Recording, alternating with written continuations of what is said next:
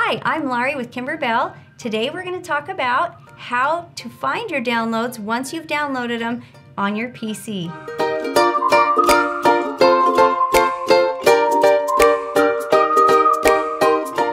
The important thing to remember when you download any design, either from a CD or from an online purchase at Kimber Bell, one thing to remember, and that is, where is your download going?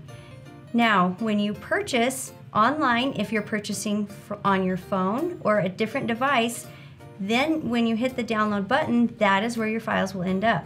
If you purchase from your computer, then it will download directly to your computer. So be careful where you download to. That way you can always find your designs once you've made your purchase. The way you would find your downloads on your PC is you would want to go down here to the very bottom and you'll see a folder that is your Windows Explorer, which I already have opened. If you don't have it open, you would just click on it right there. And then on the left hand side of your screen, as you can see, if you go up and down, you will see downloads. That is where you will find your folder. And a folder is a yellow looking folder here, and you will see that there is a zipper.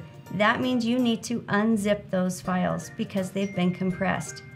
All you do is you click on it, find your extract button, extract all button, and relocate it back to your downloads. I've already done this once, that's why we see them, and I'm going to replace those files. After it's complete, you'll see that there's the files on your downloads. Thank you so much for joining us today on our Tips at 2. You can join us every Tuesday and Thursday for new episodes of Tips at 2.